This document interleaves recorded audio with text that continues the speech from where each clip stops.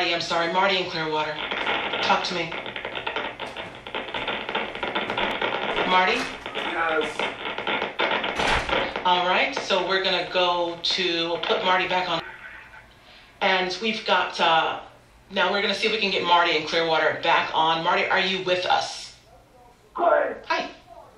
Sorry to say that abortion is not going anywhere. If it was, the federal government would have stepped in. This is just a game to get some people to keep talking about. You know, if Roe versus Wade gets overturned, that would also criminalize pornography.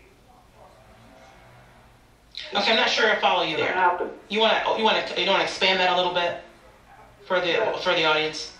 That was the precedent for pornography because they weren't willing to have the conversation in public. So when Roe versus Wade was laid, it said that pornography was not prostitution. So if Roe versus Wade is to get overturned, it will be done so after they decriminalize prostitution. Killing the unborn, start up abortion with endless war weapons. Armies killing innocent ones, we have nothing to do with what I want. Armies killing innocent ones, we have nothing to do with what I want.